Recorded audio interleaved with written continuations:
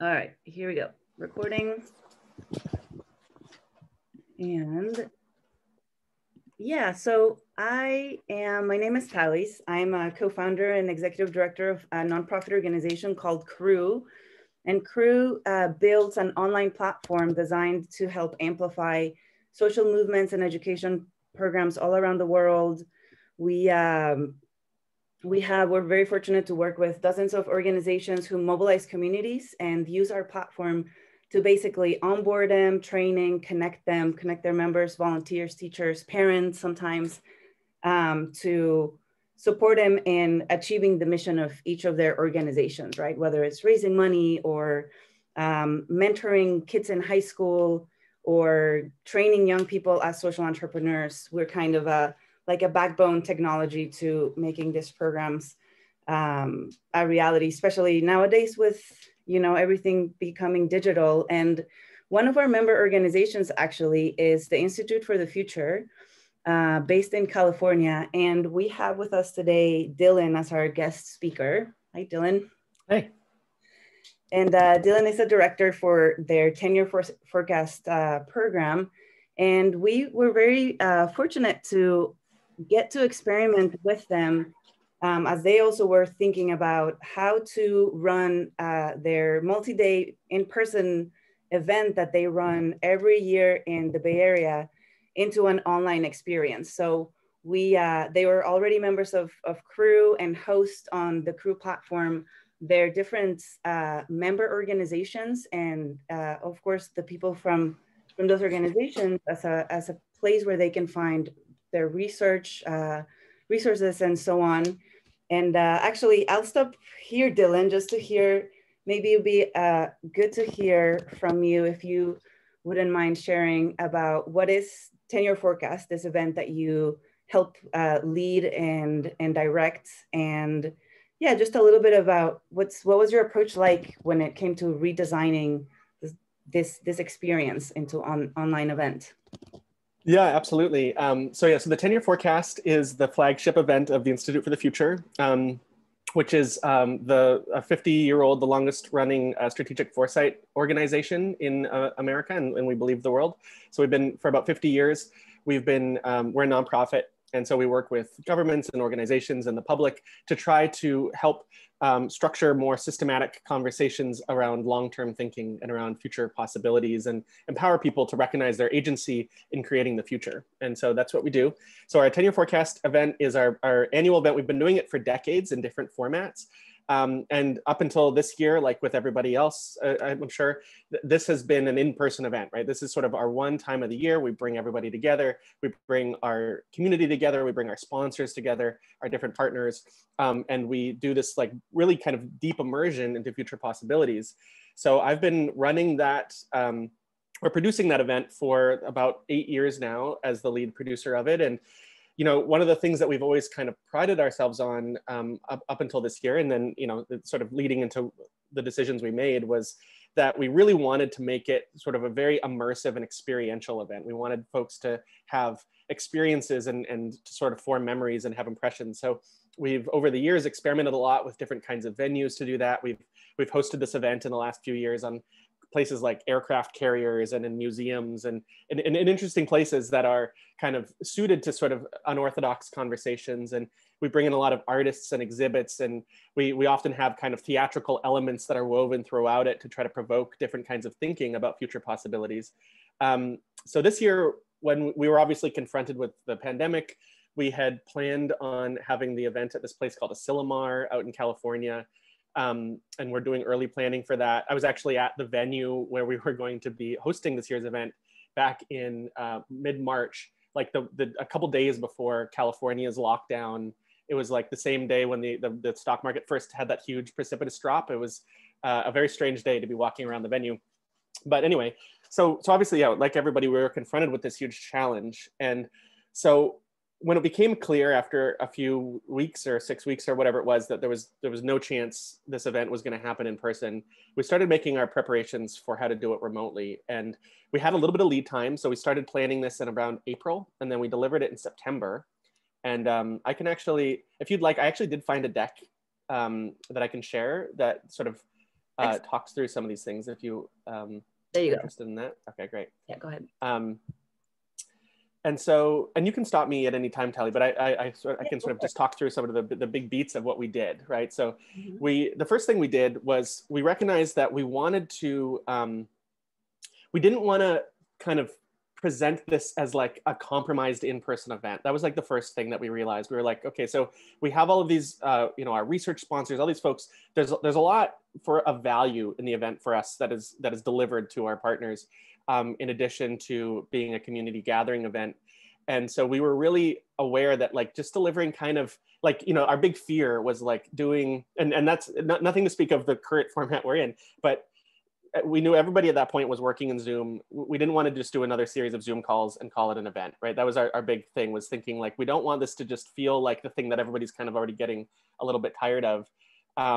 As this thing that's normally this escape for people, right? It's really interesting and different to talk about the future. And to be together in those spaces.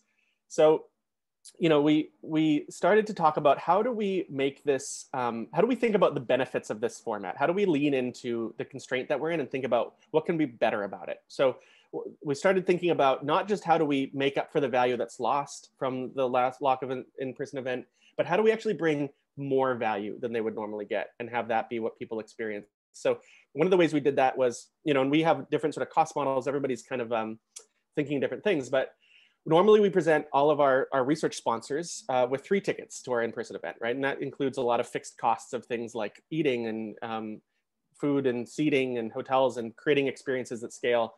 And so the first thing we did was think, okay, let's expand that out. We know we're going online. We know a lot of what we're doing is going to be inherently more scalable.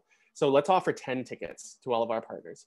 And then we often have an issue in our events where it's like we pack a lot into the 3-day event. We try to cover a lot of ground. We try to do a lot of things. And often we get a response that people love it. It's very immersive. It's very stimulating, but they want more time to kind of process it. And so what we wanted to do was create more time, which we could do because of the nature of the remote event. So we extended it from normally 3 days to 2 weeks, which to be honest was probably a little too much. We had really good engagement throughout that time, but I think it was, you know, when we do it again, you know, we ended up with 2 weeks of content, 5 days of what I'll get into in a minute of kind of a different way that we handled content than I think a lot of folks are doing. But we had sort of the main thrust of the event was that first week for 5 days. And then we had kind of insight sessions and more opportunities to gather in smaller groups to process what people had heard and to work with it in that second week. And so overall, like I said, I think that worked really well. I think we probably could have brought that down to just a week. But it was very successful overall. And it really addressed a lot of that feedback that we often get. We also, you know, one of the other things that was interesting about it from just a perspective of who can attend this event was we really wanted to lean into the accessibility that the digital offering creates, right? Our events are normally in California. I live in Austin, Texas, but our organization is based in Palo Alto. So our events are usually in the Bay Area, which is a beautiful destination from the perspective of people wanting to go somewhere to a conference and that kind of way of thinking, but is not necessarily the most accessible thing, right? Obviously, it's not everybody can hop on a plane to California to attend an event. And so we had limited the kinds of folks that could actually join us, that we were able to open that up, and we were able to open up what we were experimenting with as kind of a free tier, right? Normally there's some kind of cost associated with the event that we have to bundle in different ways. But we were able to open up a more public tier that we hadn't been able to do before, that was a part of our mission as a nonprofit that we'd had a hard time reconciling with the cost model before that. And so we were able to really open that up. And we were allowed to invest in some digital platforms with the effort of moving the event, right? Sort of a lot of our venue costs got translated into costs into digital platforms that we can continue using. But we also experienced a 40% cost savings over previous year's events. So we were able to make the event bigger and longer with more people and only spend about half as much money, which was great, you know, right? So once we started thinking this way, leaning into that, it was, it became really clear what kind of benefits we could see from this. And so then we also started to think, and again, feel free to interrupt me if you have any questions or anything, Tally, but you know, our next question was like, how can we really lean into what's only possible with a virtual event? So obviously there's benefits specifically to a virtual event, but how do we make it not still just feel like okay, this is, there's these benefits, but it's still just an in-person event that didn't get to happen in person. This is a picture from the previous year's event in 2019, which we had in the Craneway Pavilion, this beautiful venue outside of the Bay Area. So we're used to this big dynamic kind of space. How do we not lose that dynamism? And so what we did is we thought about, okay, so the medium of online platforms, digital platforms, is not going to be a medium that can replace being in person in a room with tables with people. But what this medium really is more like, this medium of like what we're doing right now is more like TV, right? It's like we all have a familiarity of watching content on screens that we've grown up with that has a certain way of doing it that's very different from in-person events. And so we reframed our entire event about partway through as a live TV broadcast and really a live interactive TV broadcast. So rather than thinking about it, again, as sort of a series of sessions, that allowed us to rethink of it as a series of shows. So this was the TYF, like TYF TV, right? And it ran for a week. We created, instead of sort of 30 hours of sessions, we had 30 hours of programming, and we had 6 hours each day over those first 5 days. And we divided our different content tracks, which would normally be sort of framed in a certain way, as shows. And we created them with their own identities. We created sort of a scheduling for them. I mean, obviously not everybody necessarily has access to this. We're not a huge organization by any means, but we're not tiny. We're kind of mid-size. We have about 40 people full time. And so we have some design staff, and you can see these things aren't crazy elaborate, but just a little bit of work on creating some graphic design that suggests the idea of shows that in our case lent itself to the different topics we wanted to cover. We also, and this was something that was, I think we spent about $1,000 on, which is not a ton or a little bit, but one of the things we did was we were broadcasting over YouTube Live. And so we needed to own the assets of everything we were doing, and particularly with music. So we also had the opportunity to hire a composer who created an original theme song for us. That's like a real banging tune that everybody loved. And to create little kind of theme songs for the shows as well, which again was, it was like a couple days work for this composer. It was really fun for us. And it created this like kind of this sense of adding the special back into it, right? So it started to allow us to get out of the things that we're losing and more into the things like, what can we gain from this? What can we actually benefit from by creating this kind of unique identity, both for the event and for the individual content, so that people were also kind of, and I think especially just with COVID, that there's sort of a nostalgic comfort to like, it's like when everybody's sick and they have the day off and they don't want to think, what do? You lie down in your bed and you watch TV all day, right? Like, which isn't to say that that's what we were trying to create in terms of energy, but we wanted this to feel comforting in a world where everything feels different and alien, right? And so by leaning into this familiar form factor and turning it into our purpose, I think it really accomplished that. We were actually amazed. We had 6 hours of programming back to back of different shows for 5 days in a row.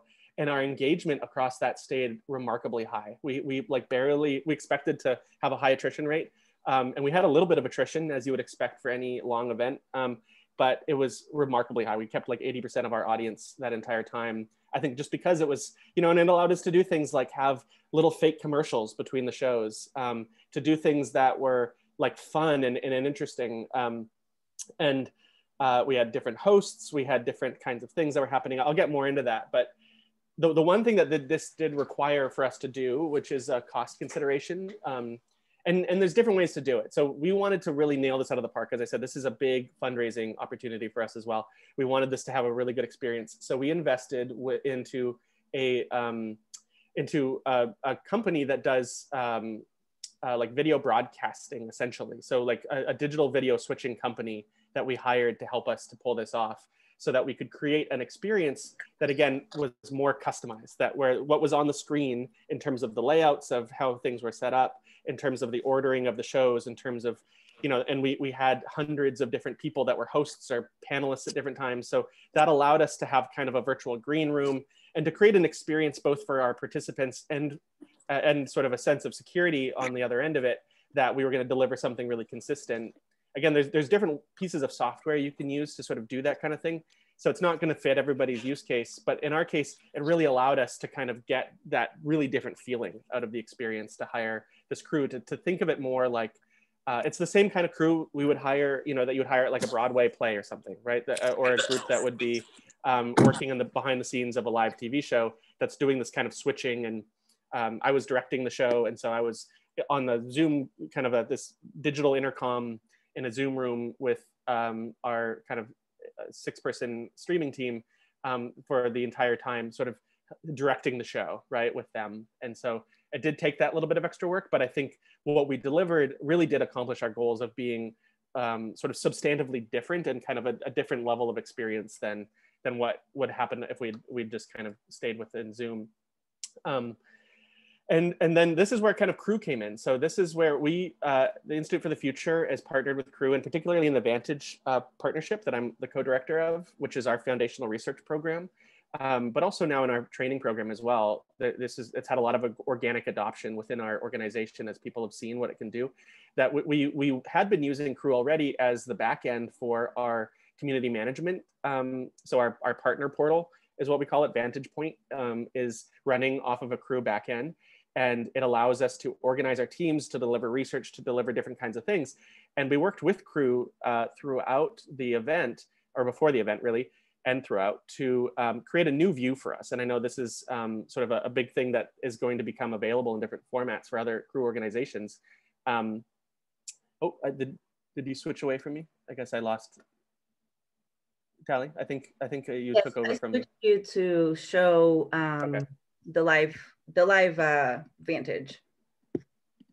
Can you see? Yeah, so it allowed us to host the event on Vantage Point, which is what you're looking at here.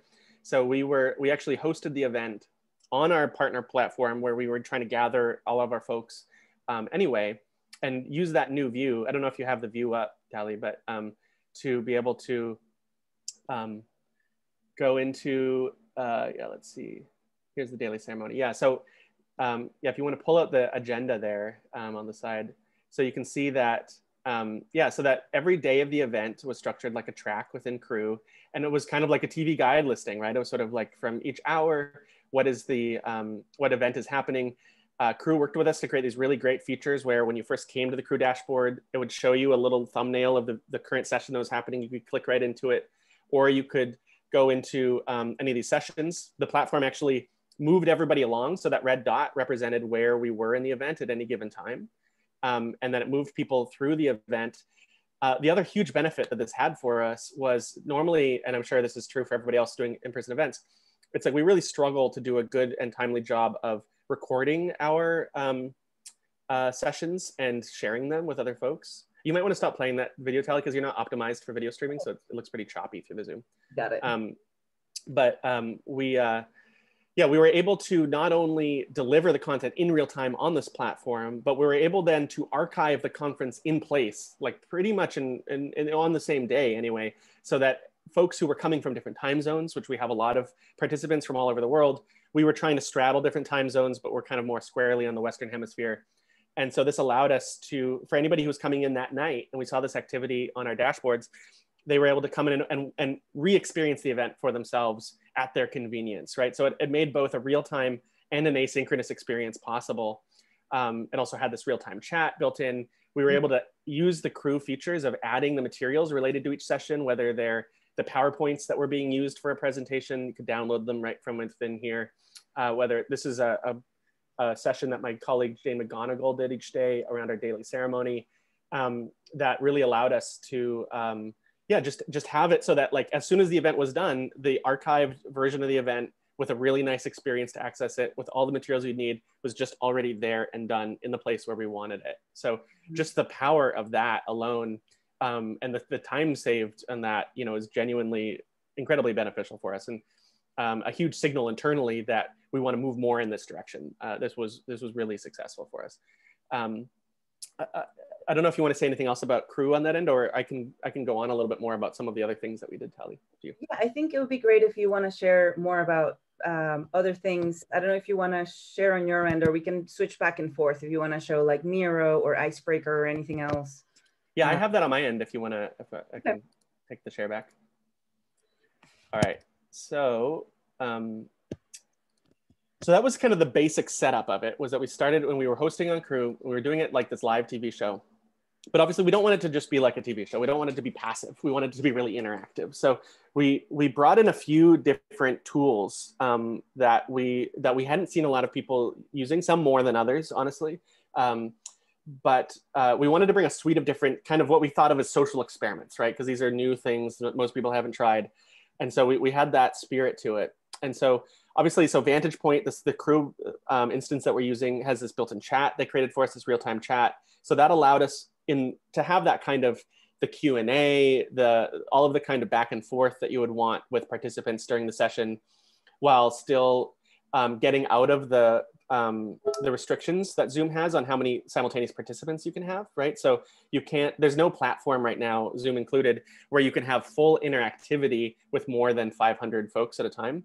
And so we were able to use this kind of YouTube live broadcast sort of capability that is sort of theoretically infinitely scalable without any cost to us, which is crazy. You know, you can just broadcast through YouTube live for free to as many people as you want.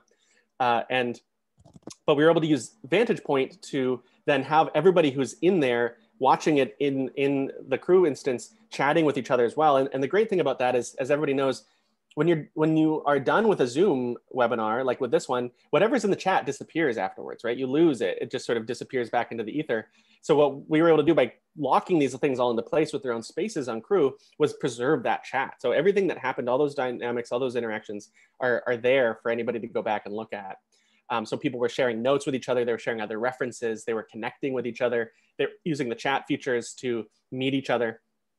So we did that. We had this experimental platform called Now Here that we had we were actually their launch partner for their launch of their alpha, which is worth looking at. I mean, it's a really hard thing to Google. It's called Nowhere Now Here. It's this kind of play on words, but it's this third-party platform that's what was trying to reproduce those kinds of ambient kind of hallway conversations that happen in conferences. You know, so when you go to an in-person conference, there's certainly a lot of value in going to the individual sessions, but for a lot of people, the primary reason they go is to be in the hallways outside those sessions and connect with other folks that are there, that networking aspect. So we wanted to create a few different ways to try to facilitate that. Now Here was one of them. This is kind of like a cross between Zoom and like a 3D video game. It's a thing where you could go into the space that they created for us. That was a 3D immersive space. And you can move around in it like you would in, you know, like Minecraft or something like that. You could use your keys to move around, see other people. And there's a few spaces that do this. There's things like Verbella and different things. But most of those use these kind of 3D avatars or cartoonish avatars of the person, which are cute and have their place, but don't get you that sense of like intimacy that you would get from talking to a person face to face. So what Nowhere has is the avatars, the way that people show up in this digital world is that it's their like Zoom bubble. It's like this, what you're seeing right now. It's my face. You can see my expressions. You can see the sort of, you know, you can do a lot more of that kind of human reading that you would do face to face. But you can do it in this 3D space. So if you were moving closer to somebody else, you would see them talking. You would hear them more as you got closer. So you could kind of cluster in different groups. People could have different conversations. So that was a really interesting experience that was, you know, felt more social and less kind of functional, right? Not that it wasn't functional, but it had that social edge to it. So that was one we did. We also used two existing platforms that you might have heard of between each session. So we had, as I mentioned, these sessions were structured like TV shows. So we created a 10-minute gap of commercials between each show so people could get up, go coffee, bio breaks, all that stuff. And during those, we offered these icebreakers, which is this sort of structured speed dating kind of service that recreates kind of table buzz for us. So we could sort of throw out, you know, often in an event, we'll end a session and we'll say like, turn to a partner and here's some questions to prompt discussion about what you just heard and how it strikes you and what you think of it. It's really important, a big part of these events. So this kind of allowed us to recreate a little bit of that, was that people could go into there, they go into this kind of other digital space and they get randomly paired up with somebody else who went in there. And then the creator of each session could create little insight prompts that they could sort of respond to in kind of a like chat roulette kind of interface, but just for the attendees. So if you wanted to like meet people or network, right? This was one way, another way we offered that. And then the fourth way. You have a question from Marty. Did people enjoy icebreakers or was it hard to get the engagement going? Icebreaker, I would say of all of these, I would say Icebreaker was the one that we had the least consistent engagement with. I think that was partly though a lot of how we implemented it. I think it was more on us than on Icebreaker, because by putting that into that 10-minute space, which was the breaks for the event, I think we under anticipated how much people really wanted those breaks. So because people were, we weren't sure if people were going to just tune in for a couple shows. We also wanted it so that if people could only join for an hour here or two while they're working or doing childcare around that, we wanted each session to be more standalone. And I honestly anticipated more people would come in and out. And so these icebreakers wouldn't be the only break they get. But it turned out that most people watched the whole thing. And so they needed those breaks. And so they didn't engage as much. And so that's something I think we want to experiment more with, because it's a decent platform. There was a few people that struggled with it. It's like early, like a lot of things that launched this year. It's not something we own. It's something that we enlisted for this purpose. And so we found that about 20% of people that used it had random technical issues related to their browser things. It's like not quite as robust as Crew itself or some of the other platforms. So I think on that one, it's something that we still believe in conceptually, but we would implement differently to get better data on answering that question in the future. I think the people that did do it enjoyed it. I mean, it's a very intuitive interface. And I think there's a lot of these kinds of speed dating things that go around now that people are developing sort of a literacy for. And so it's nice to provide an outlet for that. But yeah, like I say, I think we should have created probably fewer and more pointed opportunities to use it, I think, if we did it again. Dylan, there's a couple other questions, if you don't mind me asking. Sure. Another one was, what was the commitment level, and how do you ensure people register and actually show up to participate? Yeah, so let me answer that by just quickly finishing this point and getting to the next slide, which was another big component of that. So the last social experiment platform we used was Miro. We offered it as a kind of a community board to our partners and to our participants rather, and created a space for the event on it. And this was the opposite of Icebreaker. I was expecting Miro to be a little, because it's kind of a heavy interface. Miro is like something that you don't really want to dip a toe into unless you're going to go all the way in. It's like using like an Adobe product or something. It's just got a lot going on in it. And so I was anticipating that would be a barrier to entry for people, but I was wrong about that. Miro got huge engagement. Clearly, there's a lot of people that have been using Miro. Sorry, what's that? I'm going to show you Miro if that's okay. Yeah, go ahead. Okay, cool. Oh yeah, and you're an icebreaker there right now. Yeah, so I wanted to show you. So basically, part of which kind of, I know you're going to answer this too, Dylan, but I would say that a big part of continuing engagement, especially as you were using a lot of, a couple of other different tools online, was that you had your one online hub, right? Instead of creating like a web page or some kind of landing page where people would find the sessions and the links and everything, you already had your community on Vantage, which is your Crew platform. And then all you did was send out invitations. People were either already here or they created an account for those. For example, free guests had temporary accounts with 2 to 3 week access. And then here you would be guided, right? Each day had we call it a track, these little cards. But in these tracks is what I showed you earlier. You could see the different sessions of the event and the resources, the chat, everything. And everything about the platform would guide you to the current session from this banner. We had a pop-up banner that would like push you into the next session so you don't get lost in other pages and so on.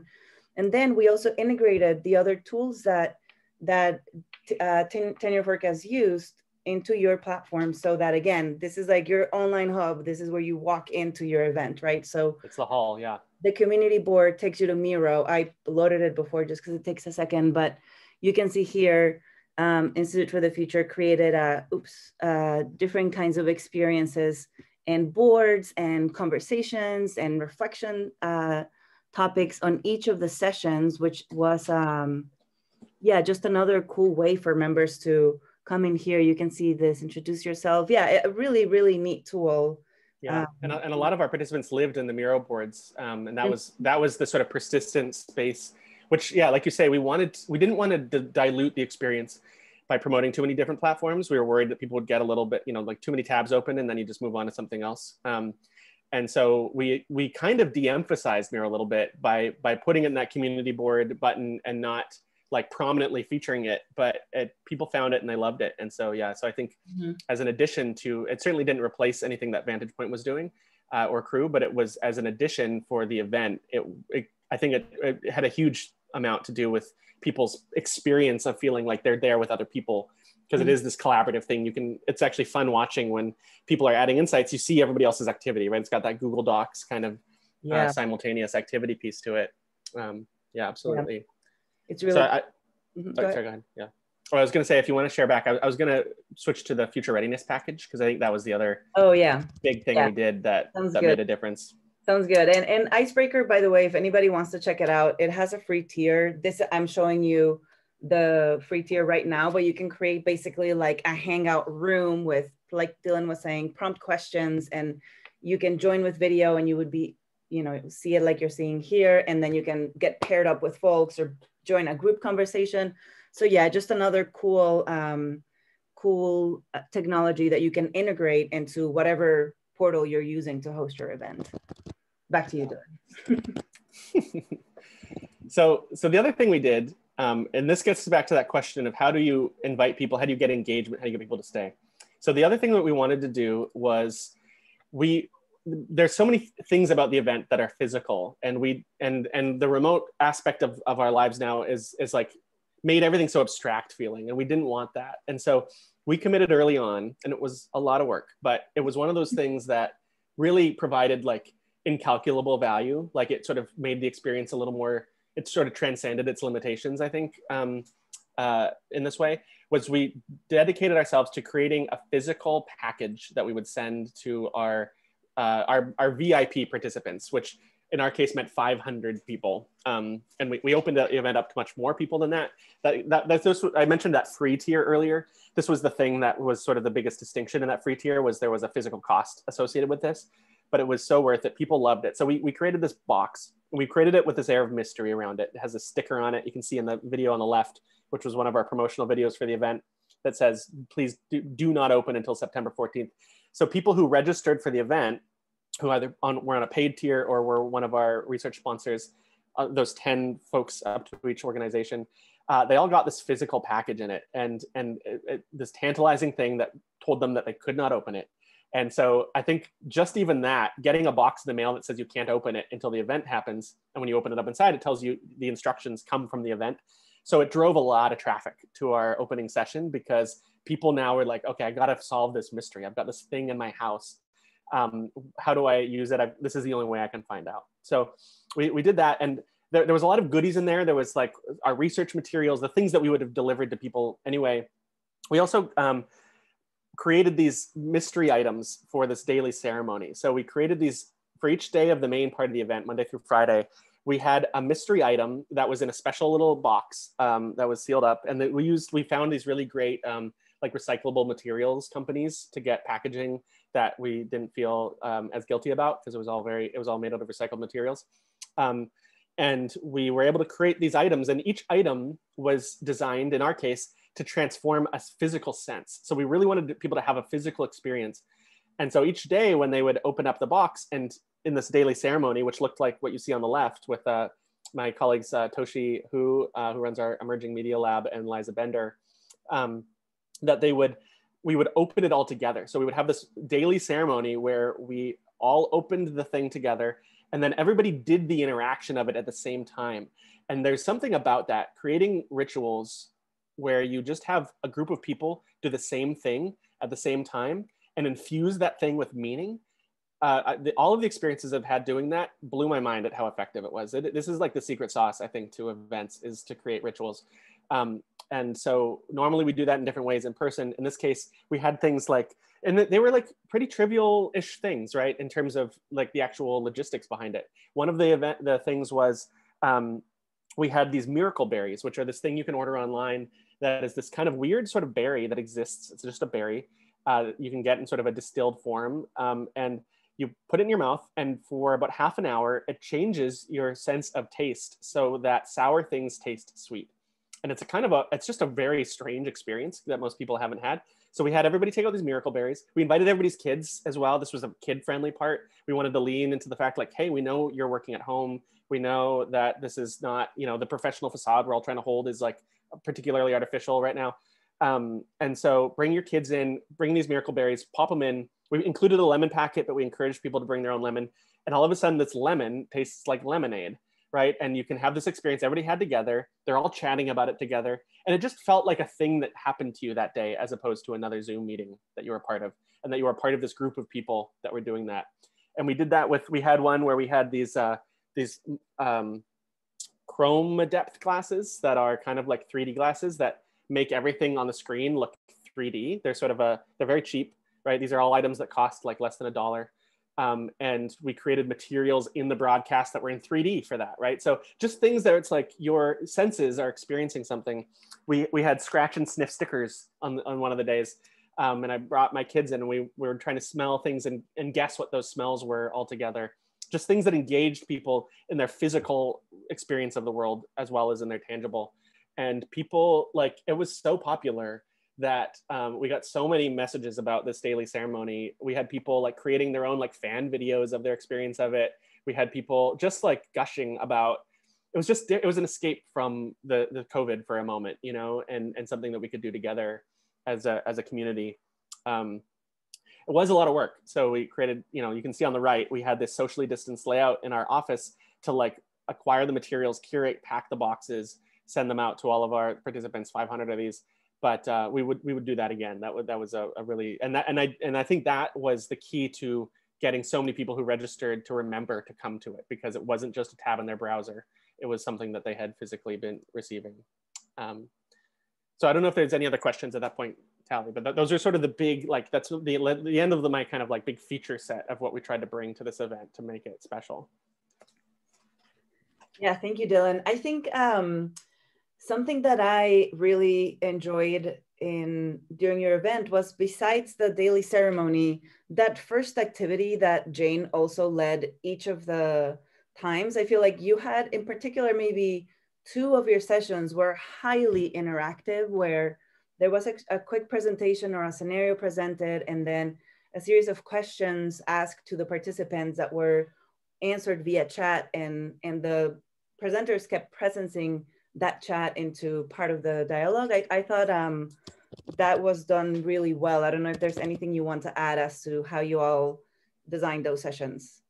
Yeah, so that was a big part of that. It's funny, the daily ceremony, which was the first show on each day, it was this hour-long show that started each day. It was a show that I think probably people coming to the event thought the least about. They weren't coming to something because they saw something called daily ceremony show up on their calendar. But I think it was the most meaningful, and it was because of and it made the whole event work, because it created this vibe that the whole rest of the event got to benefit from.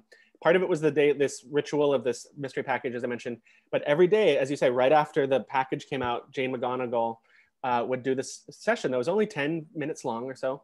And it was the first 5 minutes into the future. And it was another kind of a little bit of a ritual where it was an exercise that was a thought, kind of a, brain sort of, what we call it, like ice-breaking kind of experience at the beginning of an event or the beginning of a day, where it just encouraged people to think a little differently, to open their minds up into thinking more about the long-term future. She had a prompt that she would present. She's very charismatic, right? So she was a great host for it as well. And that was the other thing, is like coaching people for these events, right? We have a lot of folks that are really good at in-person events or being on a platform, on a stage in a room. And it's a different skill set than being in front of a camera and presenting, right? That kind of TV host energy is a little bit different, but Jane has both. And so she would present this thing, and then, yeah, it was a prompt that would ask people to think about what they would do in the first 5 minutes after a particular scenario was presented to them. Like after you realize the power is out and your cell phone's dead. This was one scenario, and she talked through it and then gave people 5 minutes to type in the chat, what would you do if you were in that situation? It's related to this thing called specificity training. It has this sort of other elements to it, but it's a simple activity ultimately. And yeah, just seeing everybody in the chat coming out after that was so, I mean, it was because even that too, seeing other people answering the prompt you're answering at the same time, I think was another thing that, combined with the physical sensation they'd had just before, really made people feel like, oh yeah, I'm here with these other people. We're all doing something together. And even if that activity itself is it's so simple in its formation, and necessarily simple so that everybody can do it, that it was still really powerful. And the power of it, it was a lot of lessons for me. I think, you know, traditionally we try to make our experiences somewhat sophisticated so that people feel like they're not too simple, but learning like that's not a problem. So simple experiences that people can do, doing them together if they have some kind of outcome, super powerful. Yeah.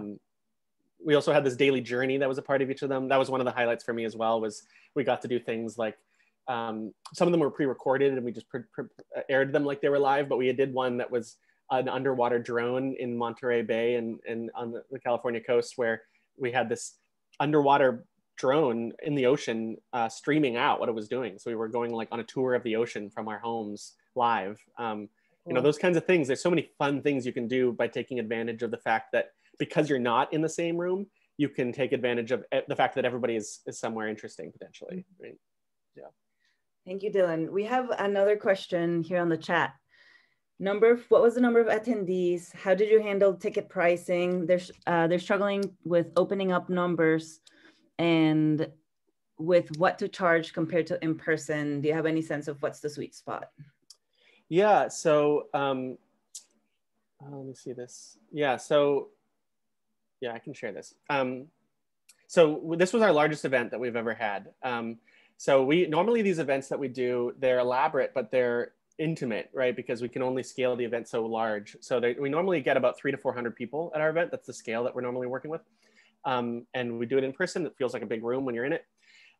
So by opening it up to 10 seats per partner, we had 225 of just our partners registering, just our sponsors, which itself was a record for our client participation.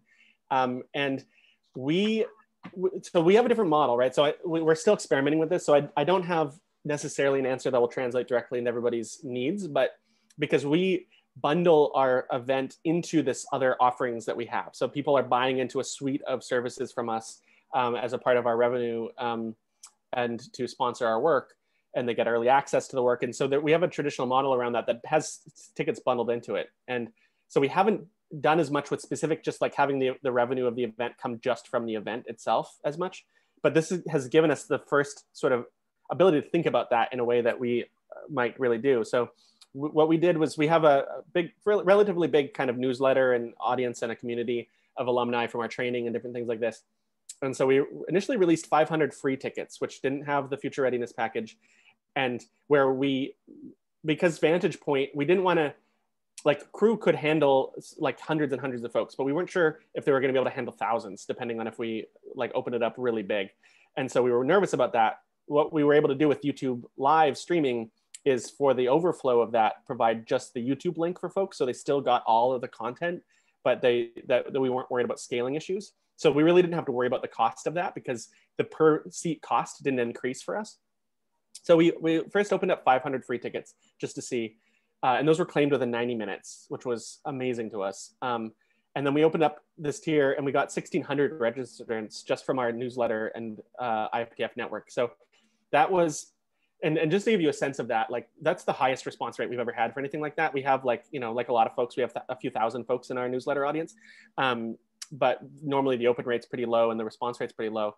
A lot of people jumped at this. We did offer some VIP tickets to folks who asked first. So we provided a little incentive on that.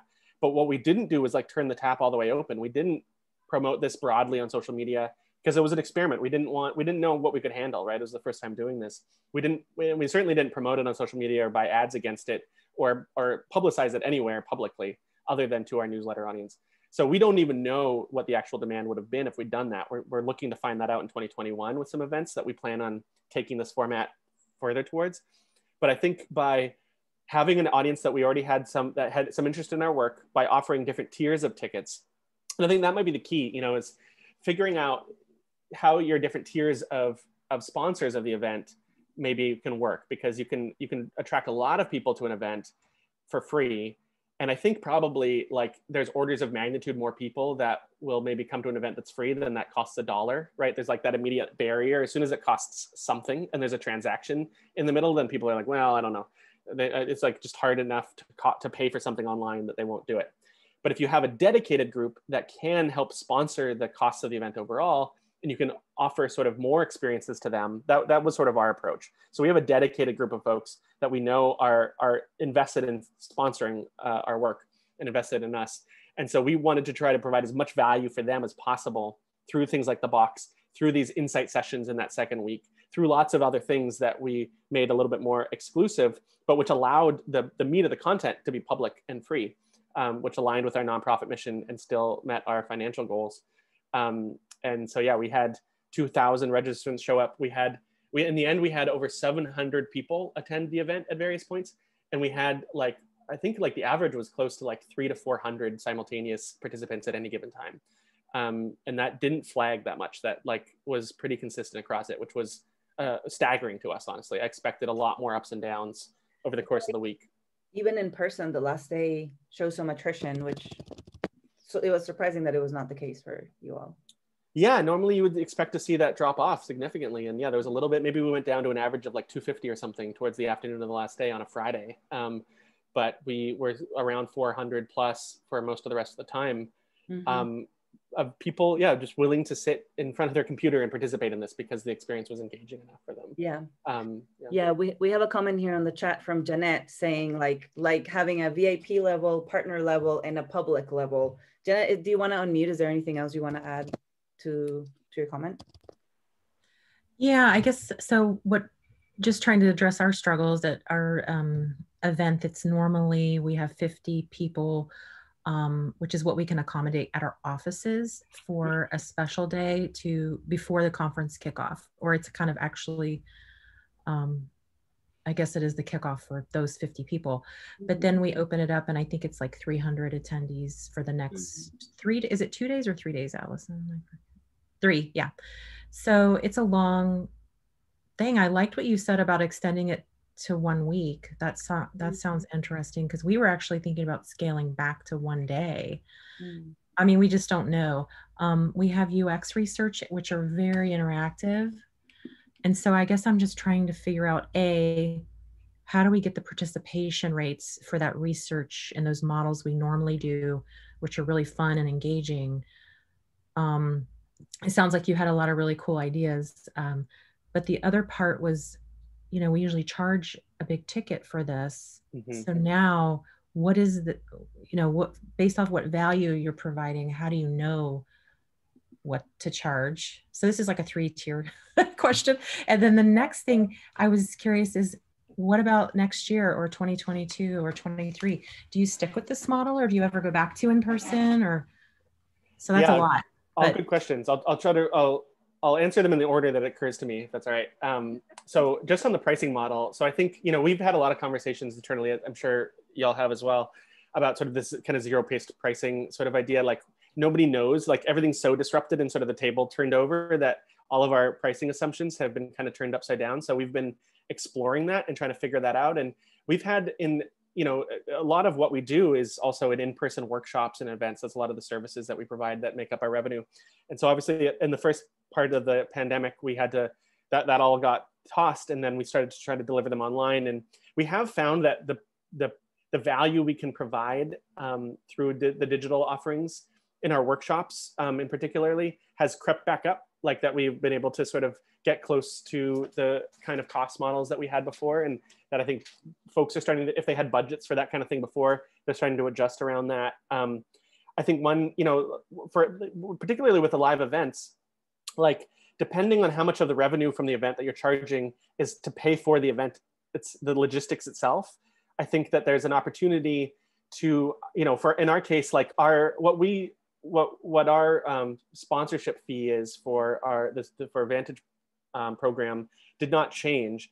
And so what we tried to do is we tried to take the fact that the costs were different to provide more to them, right? So I think that's one approach to take, is you charge the same amount, but maybe now that's worth, if you're doing it only online, maybe that can be worth 10 tickets, and you can invite a whole team of folks to work together on it, and you can have more sessions around it because you're not paying for that physical venue or that AV team or that catering company, right? All these fixed costs that suddenly get eliminated, which are such a substantial part of events and such a huge part of that. So I think you can probably take that either way, right? Whether like just knowing that those costs aren't necessarily there if you're doing it all digital, you can lower the ticket price or you can provide more value for the same ticket price. So I think that's kind of how we approached it and how we're continuing to think about approaching it. And I think for us too, like thinking of the event as marketing itself for what we do was another kind of aha moment that we had, where because once we had paid for the infrastructure of streaming, which again was like 40% cost reduction, which included all of our, you know, a lot of that cost is honorariums for folks we're inviting, all of these kinds of costs that also were lower because it's a lot easier to ask somebody to call into a conference for a panel for an hour than to fly out for a day to attend it in person, right? So we were able to get people that we wanted as speakers a little bit more easily because the ask was less, and that cost wasn't quite as high, although certainly we wanted to fairly compensate people for their time and make them feel excited to participate in it with us. And so by having all of those costs change up, yeah, it allows that to work differently, and it allows us to add the 501 through 1,000th seat for free.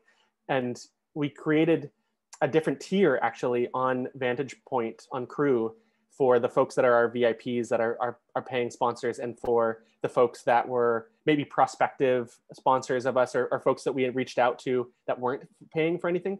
We actually gave them a version of the experience that, because it was a digital platform, we didn't give them all of the things we would offer normally to our partners, including all of our research releases and all of those things. We just gave them a sort of a tailored experience that was the full experience of the event, but that also kind of allowed us to put in some communications and messaging around what you could get if you did sponsor us and for the rest of the year. So it was sort of like, you know, I think in a way that we provided a lot of value to those folks, and it was sort of, it became a marketing channel for us to sort of talk about, yeah, to sort of get in front of prospects. And so that was another way to think about the benefit of it, is that it's like free, the event becomes a you know, double counts as a marketing cost. Dylan, we have 2 minutes left. Just maybe, do you want to share what are you thinking for 2021? Yeah, that's where I was going to go. That's great. Thanks. So for 2021, what we're planning right now is we are tentatively planning to do this same, probably mostly online model, but we're actually thinking about breaking it out. We want to do some experiments. So we're thinking in the fall that we're going to do probably a 3-day version of the 5-day thing that we did this year, because we think that's probably about right for what we were, the level of engagement we were asking for folks. We're still going to do the box. The box was a big winner. That's like, I think, a big thing that drives people there. But we're also experimenting with some smaller events that we normally do becoming 1-day kind of events in the same format. So we're going to do an event in February that's public, and we're going to do another one in May that are going to be experiments in seeing how much further can we actually reduce the internal costs of putting this on, and maybe do some of that streaming work internally, and see if we can make this something that we can turn into a kind of a turnkey event opportunity for us whenever we want to do something and invite the public, like when we do a big research release, or which is what the February and May ones will be about, when we like launch different things. Can we bring a 1 day's programming into that same format and invite folks, have the internal cost be less, but have the same benefits of the online? And if we do a hybrid model, we are thinking it'll probably be smaller and digital first, because we also anticipate for 2021, we're a futures organization, we anticipate that travel budgets are not going to snap back next year, even if COVID restrictions allow for it. And that likely that whole conference model, I think it's an open question whether what form that takes going forward, right? I think that as everybody's learned how to do things digital and getting used to it, I think it's going to become more common. And I think for the folks that we had that were able to justify spending on flying out to a conference before, getting that expense justified to fly out to California is likely to be harder for folks. And we don't want to give up the bigger reach that we had this year. So we are currently anticipating that we might make a hard pivot to doing much more of our work digital first. Thank you. Thank you. Thanks so much, Dylan. And thank you everybody for joining us. We're at time. I don't know, Dylan, if you have 5 minutes to stick around if anyone else wants to share a question, but if you need to go, thanks again. I'll type here on the chat my email. If you want to reach out for anything, if you would like a demo of Crew or questions even for Dylan that we can send this way, we're happy to follow up. And yes, and I can stick around for a few minutes for any other questions. Happy to do that. Cool. Awesome. Thank you. If you have any question, feel free to unmute and pop in. Dylan, what did the back end, can you explain that a little bit more and how you had the different screens or like how you were? Yeah, how we were like conducting the show. Yeah. Yeah. So that was all Zoom actually. So that was the interesting thing about it is particularly for, you know, there's a lot of different options we could have used for it. But Zoom we went with because it is the one that everybody's using and has, and it's like not a big ask of somebody who's just going to be attending a panel or they're an expert in something that's totally different. And we're just taking an hour from their day to participate. So it was this process that involved like very much like a regular kind of Zoom webinar like this. We had 2 Zoom rooms that were run by our streaming team. One was called the Green Room. And so that was the one that when panelists and hosts would come together like 20 minutes before their session or show was about to start, they'd all meet, we'd test audio. We would do all that kind of sanity checking on making sure everybody looked good and sounded good. And then when it was time to go on stage, we had a stage Zoom room and people would move into that. We had a coordinator that would help everybody make sure they're good to go. We were in and out of that room answering any questions with our participants because we wanted this to be really smooth. We wanted to have all this back end stuff happen on the back end and not on the screen, right? So all the things around sharing and like all this stuff that's kind of like futzy about Zoom, we like kind of hid. And then we had this live room, and once folks were in there, they just were acting like we're acting like right now. But what our team was doing behind us, and this may or may not be worth it for you, but it was really beneficial for us for this sense we were trying to give that this was a TV broadcast you were watching, is that they were actually, and you can use software to do this, they were pulling the different boxes like that we have in Zoom here into a different piece of software that was then more like a kind of a video switching software. So like the kind of thing you would use in like a live TV broadcast, so that they would have that. I don't know if anybody's ever like kind of familiar with the chatter of a live TV broadcast, what's sort of like, okay, ready on 3, prepare 3, go 3, ready on 6, ready 6, go 6, like that kind of thing where we have a bunch of different options at any time of close-ups of the person speaking, or a 2-up shot that was designed so it had our branding and it had our feel and it had the feeling of each show in it. So each one sort of also felt a little different, felt more like maybe a panel show on TV would. So pulling those things together, then like knowing when the show is over, okay, now go to the animation that we show between shows, now go to this fake commercial, now go to the next host for, you know, so that was all happening in this stage Zoom room. But what people were seeing on the YouTube feed was just what was the kind of output of that. So it didn't create any extra work for our like panelists or our hosts who are not necessarily media people at all with those literacies, but it actually allowed them to focus more on what they're doing because they weren't trying to control a digital interface. They were just talking like they would, and they could focus on their content. And then we kind of took that burden off of them and made it a little bit more elaborate. But like I say, I think we're experimenting next year with what's sort of a midway point of that. How do we make it a little bit easier for us to just host this thing without an external team that we're hiring to help us, while still getting that value of it feeling just more kind of like a performance in some ways and something that sort of has, you know, like that stage kind of feeling to it where you feel like you're getting something that's a little more polished as an audience participant. Dylan, this is Janet. The idea that you've put out there about having a producer or a director is obviously brilliant. Like that didn't even occur to me. Now, is that kind of part of Crew's package, or is that just you guys internally running your own? That was, I mean, we collaborated very deeply with Crew because this was like their first time doing something like this on the platform as well. But that was us. That was us sort of with our project team, our event team, which is, you know, like I say, this event's a big deal for us. So we always put a lot of resources towards it. And we always have kind of our event team, and I'm the producer of that. I happen to have a media background, which is why these dots were connected for me. And so as soon as we were reaching these limitations, I was like, oh, we should like pull out the old media toolkit and start doing this. But I do think it's definitely something that you can bring a contractor in for. Anybody who's done, like the same folks, honestly, that you would hire for AV at a venue are now mostly all doing this. I think we were a little bit early on it, but everybody's moving in this direction. So I think any team that you would normally hire to like switch the slides and run the lights at a venue, at this point now, they would have a producer that you could contract. Okay. Yeah, exactly. And they would have somebody that's now probably been doing things more and more like this over the last 6 months. And I bet that those services, as they're trying to figure out the value of what they're offering, they're moving more in this direction, most of them. Yeah, exactly. And what Crew did was simply house the live stream of what was being produced all on the back end from Dylan and the production team that he had and all of the speakers and so on.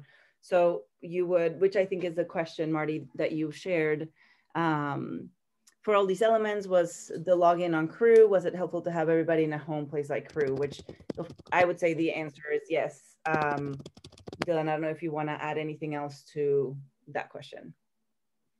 No, unless there's other nuances of it that somebody would like to ask. Pretty straightforward, yeah. Yep.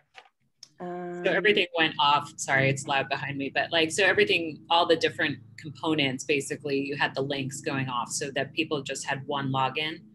Is that where you let? Exactly. So every session, everything was bringing everybody just into Crew. And then what Crew was able to provide for us, that is a part of the service that the live services offer, is it's now set up to do this so that you can have that main dashboard you go to tell you what sessions currently live. You can also send a link directly to the session, but you don't have to.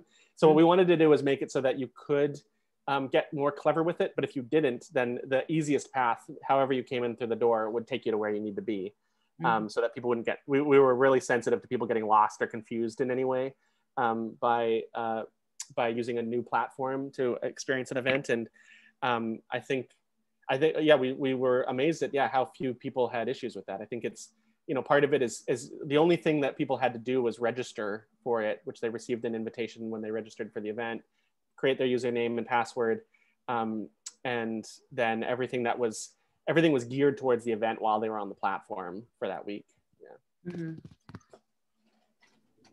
And then it kind of became our partner portal again. So it sort of was like this. It was a cool thing because it wasn't a conference specific platform that people will then not use anymore. It's a platform we want to drive our sponsors to and our users because it's where all of our deliverables are. And then it sort of like kind of elevated itself into this like event mode during that week, that then it could kind of become its regular use case. So we were also reinforcing user behavior that we want to, as a program, help support anyway. Yep, thank you. So cool, thank you. Thank you, Dylan. Thanks for the questions too, Marty. Veronica, I don't think we've heard much from you today. How are you? Yeah, no, this has been so fascinating, and just kind of emerging into this new digital climate where we're using these different platforms in a centralized, in a centralized space where the participants of the conference doesn't have to be, inundated by the complications of what, the production crew is juggling. Like that's what I took away from, from this webinar, and just kind of how to make it a seamless experience. So I don't have any questions right now, but I'm sure that, as I percolate with this webinar, I will, and I might reach out. So yeah, thank you so much. Yeah, my pleasure. Thank you. Well, thanks everyone. Thank you again, Dylan. Thank you, Marty, for helping us organize, and thank you all for joining. I hope you have a good day, and reach out if you'd like to continue the conversation. So thank you. Thanks, Awesome. Thanks so much. Thanks, Dylan. Thanks for hosting. Bye-bye. Thank you. Kelly.